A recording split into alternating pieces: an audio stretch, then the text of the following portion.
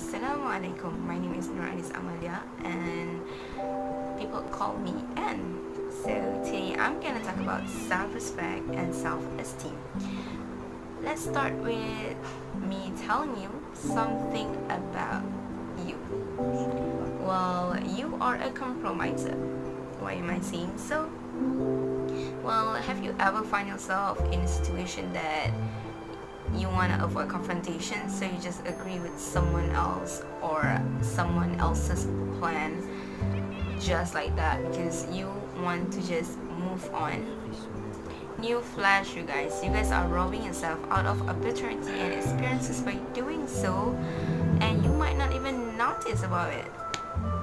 Yes, I understand, and I know very well that sometimes we agree with someone else just to show our sense of politeness, but sometimes it comes to an extent where we need to sacrifice ourselves just to appease to them, and I don't think that this is healthy to our own well-beings.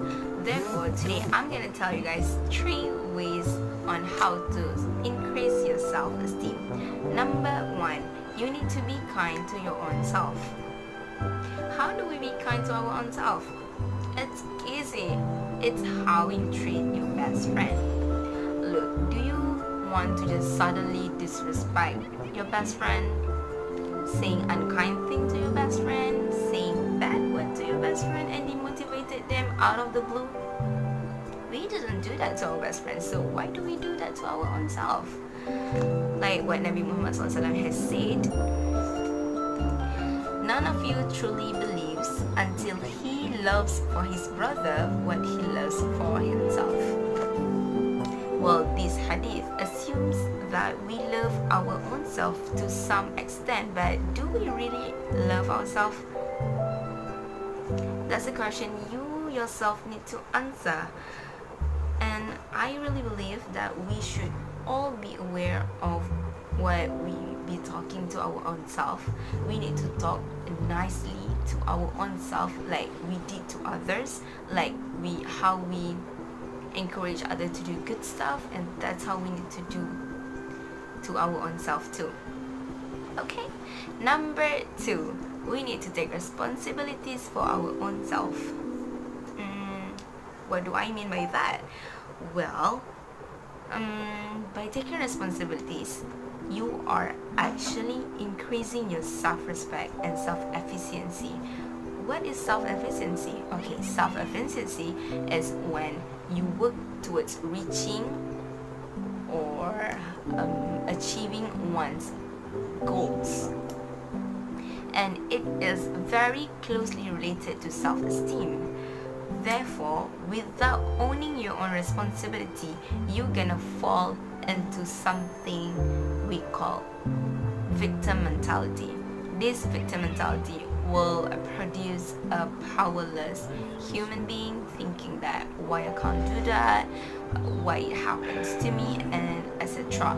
You will keep cautioning yourself to the point that you feel like you are hopeless and you can't do anything without people telling you to do so, and this is not a right thing to do to your own self.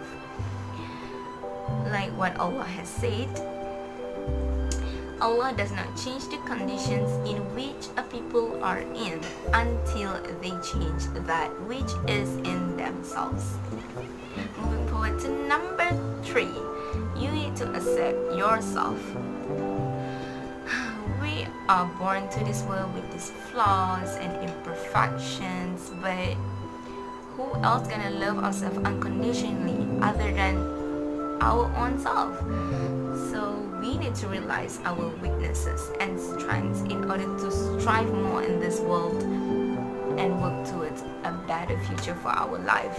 And plus, Allah loves for us to ask for His forgiveness and for us to repent to Him often.